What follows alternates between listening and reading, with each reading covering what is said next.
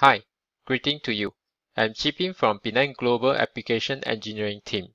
Today, I would like to show how to implement the variable size FFT operation with the unified FFT Intel FPGA with 16 bits input and output width.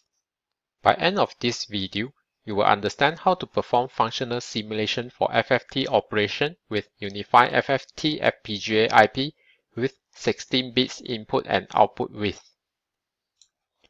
In this video, I will use Intel Quartus Prime version 20.3 and Modelsim Intel FPGA edition 2020.3.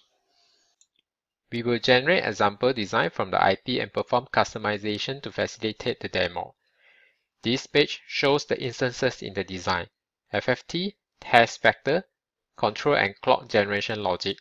In the simulation, the test bench reads the test vector from input STM file and feeds into the FFT. The FFT output is printed out in the STM file as well to ease the data analysis. This page shows the IP configuration of the variable size FFT Intel FPGA IP.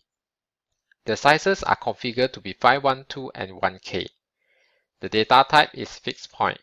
The input and output width of the FFT is configured to be 16 bits using the prune to width scheme. Note that this scheme is heavy pruning and you should expect that the output is of significantly reduced magnitude as compared to full width growth scheme. If you would like to instantiate an IFFT, you can enable this static option during IP configuration.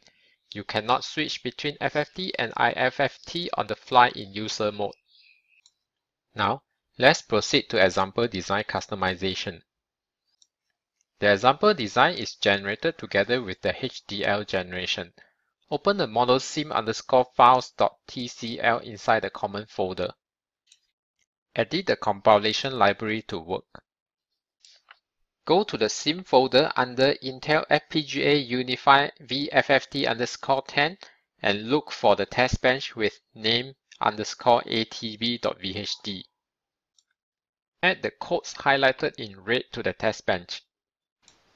Open the msim_setup.tcl in the mentor folder. Change the top level to the test bench.